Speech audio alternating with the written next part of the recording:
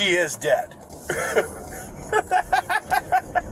Johnny Condola was hit and killed by an officer driving a police cruiser.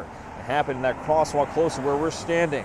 That officer was responding to an emergency call. Now in this video, there are two officers. Neither of the two was the one who hit and killed her. And according to the footage, this is the conversation that happened shortly after the crash. The officer talking has been identified as Detective Daniel Arterer. She is dead.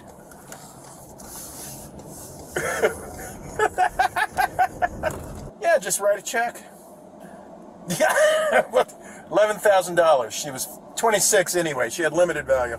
On the website, SPD did say the video was found by a department employee, and they felt the need to bring up these concerns to the chief's office. And also, the city's police commission calls this video heartbreaking and insensitive.